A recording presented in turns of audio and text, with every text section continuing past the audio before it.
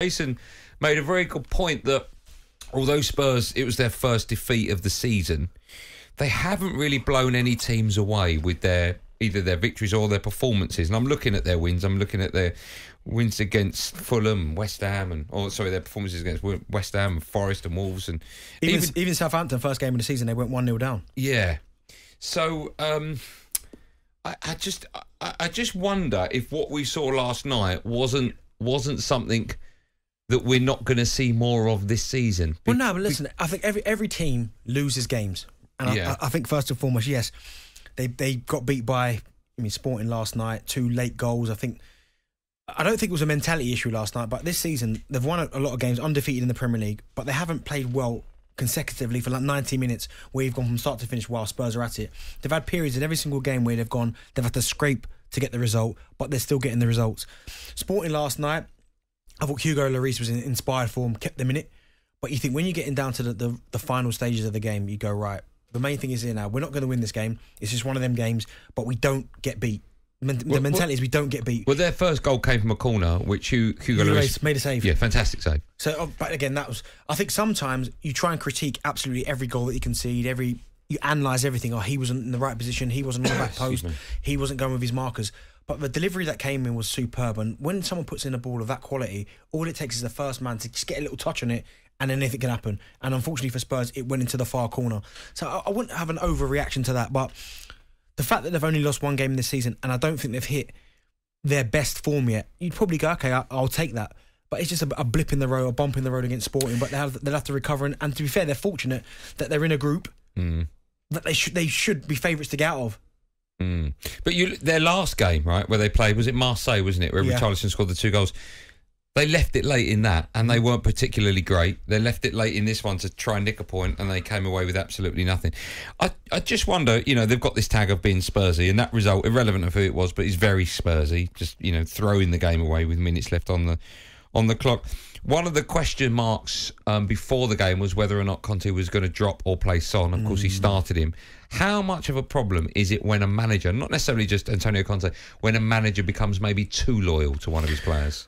Well, to Son, he's obviously got credit in the bank. Last season, won the Golden Boot. Was the last parts of last season, he was fantastic. Do you know what I mean? Getting the goals that obviously propelled Spurs into that top 4 at the expense of Arsenal. But this season he come back, and it's not just his goals. I don't think his all-round play has been up to the standards of seeing what he can usually do, Heung Min-Son. But I think for Son, it's a massive confidence boost that you've got a manager, because this doesn't happen in today's game. Usually a player goes a couple of games, 3-4 games without a goal, they're out the team. The fact he's gone 8 games, I think it might even be 9 games without a goal, and the manager still persists on picking him, starting him in games, should tell Son the confidence that Antonio Conte has in him, the belief that he has in him. But there's going to come to a point, and I think that point's coming up very, very quickly, where the manager needs to make a decision, because I thought it was unfair that Kulusevski got left out, because I'm a big fan of his.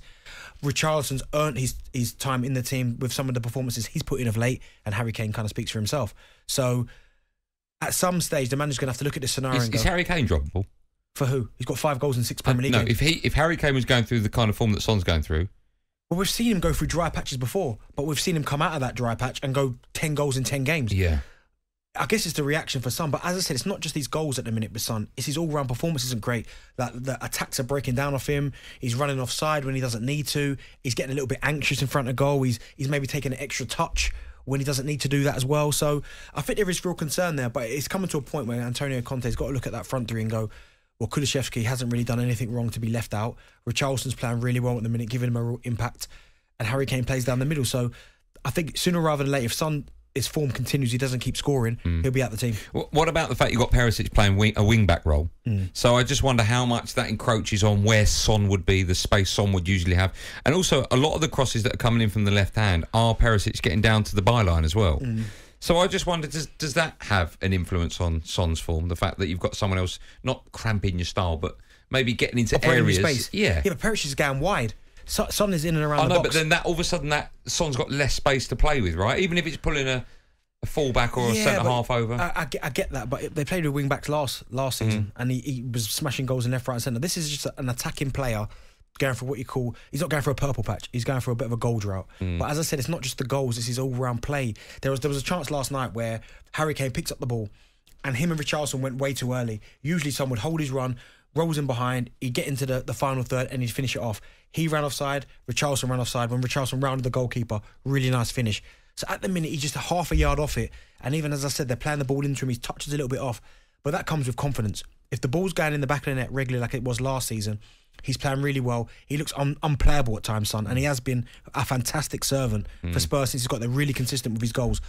But he's in desperate need of a goal, or he'll find himself out of the team. Okay. He has to. You've obviously, when you were a striker, you've obviously gone through moments where goal droughts. Yeah, you've lacked form. Yeah, mini goal droughts. I just wonder from a manager's perspective, if you were a manager, what do you think benefits a striker that's going through goal droughts more? Is it keeping faith with him and letting him play and letting him get through it, or take him out the team and let him ponder on it more? Do you know what? It depends on the character, because you get some strikers or forwards that are used to scoring goals, like Son is, because he scored a lot of goals for Spurs, by the way. But when you get players that are used to scoring goals and then you suddenly take them out, they're going to either go one of two ways. They're either going to lose all their confidence and you lose the player, or you got one that goes, don't you leave me out, don't you take me out, the goal's coming, you keep me in there. So it always depends on the character. And I think for Son, I look at him and I look at his nature and his character. I don't think he'd be one to down tools and throw his toys at the pram. I just can't see him doing that. But what he will do, and he works incredibly hard, he'll keep getting himself in the positions. And as you said, the worst thing he can do is if he starts hiding and changing his game a little bit. Keep doing the same things, and eventually one will hit him and go in the net. But right now, at the minute, it's just not going for him. And when you go 8-9 games without a goal, you're testing your manager's patience. And when your performances haven't been great, the manager has got the right to go, well, I don't know if I can keep playing you, because you've got two other players in Kulusevski and Richarlison that are doing it. Just a quick word on Marcus Edwards. Oh my goodness, wow. We spoke about him yesterday.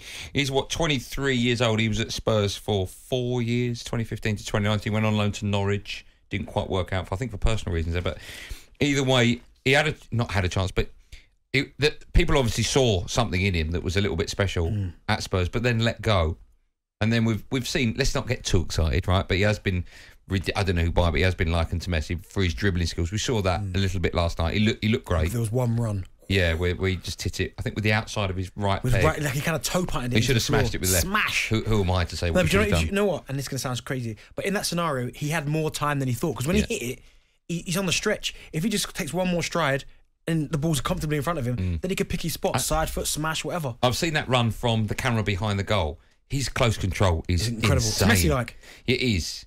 I'm not comparing it to Messi. No, it's Messi-like. But the way the ball was just stuck to his feet in tight areas. Yeah. I mean, he was a player. But yeah, as I think we spoke to Kevin Atchard yesterday, and he said that he earned that move when he was at Gomeres. He did really well. Sporting come and bought him, and he looks like he's now developing into a top player. So you know what's going to happen. He's going to have one more season at Sporting. And someone from the Premier League will go, we'll have him. 50 million. Yeah. Too early for him to even be spoken about in the same breath as players that could be on the plane, right, for the World Cup? Yeah, absolutely, because you've got that many players that are probably ahead of him right now. Yeah. Also, as well, he's got to have a consistent season.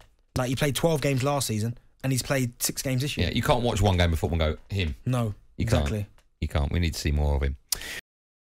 talkSPORT Drive with Andy Goldstein. Monday to Friday afternoon from 4 on AM, on DAB, via the talkSPORT app and on your smart speaker. talkSPORT.